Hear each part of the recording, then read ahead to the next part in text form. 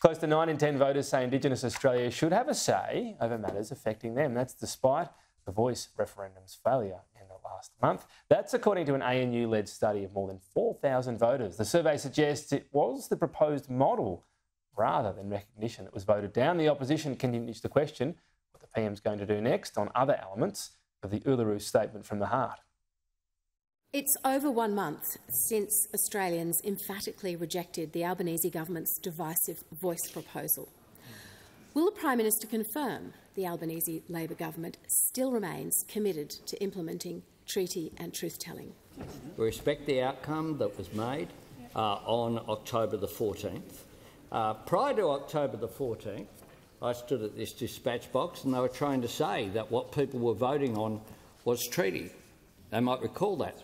That's right. And I indicated at this dispatch box that that wasn't what people were voting on, that indeed treaty negotiations are underway at state level. Joining me live is Professor Nicholas Biddle, Associate Director of the ANU Centre for Social Research and Methods and co-author of this study. Thanks for your time. The findings are, well, I must say, even to me, pretty surprising. So the support for some form of voice is something like 90%. Now, the way that's asked, is that a very broad question that I guess that can get everyone in, whether you support the constitutional element, non-legislated, legislated? Is that the explanation for why it's so high?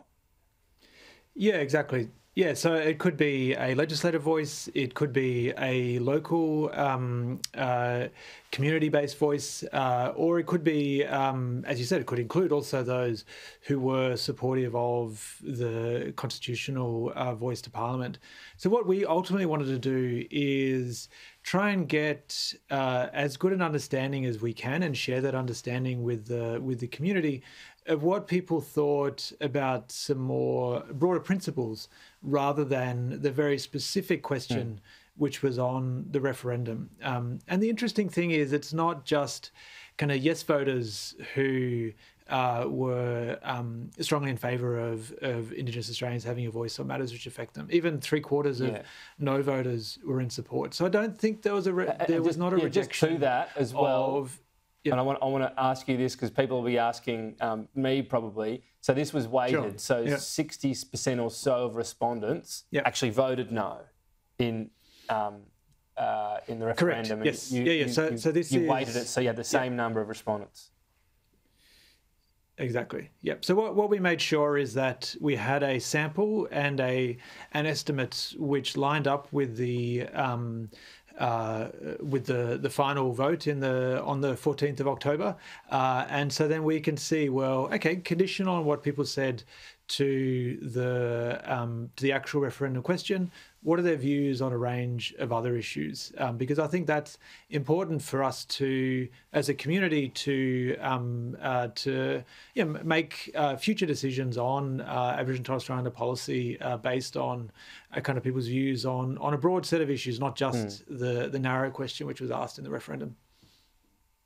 What were you able to find out around why it did fail then? Because there's been endless speculation and sort of analysis. What's your view having conducted this?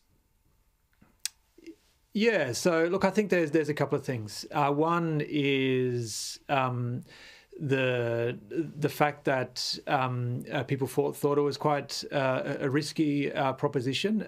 We know that with referendums, people not only need to be convinced that it's a reasonable idea, but they also have to be convinced that it's not going to have adverse effects, because if you vote someone in at an election, you can change that in the next election. It's much harder to do that with a referendum. So that was one, is kind of that risk. The second is, I think, the view that that one group of Australians would have a different set of rights than another group of Australians. Now, clearly there was debate about what that meant and whether being able to make representations to Parliament is actually a right or not. But still, a large proportion of people thought that this would lead to division, and they voted accordingly. And not surprisingly, people took their cues from the parties which they supported. So people who thought that they would vote for the coalition, they voted no.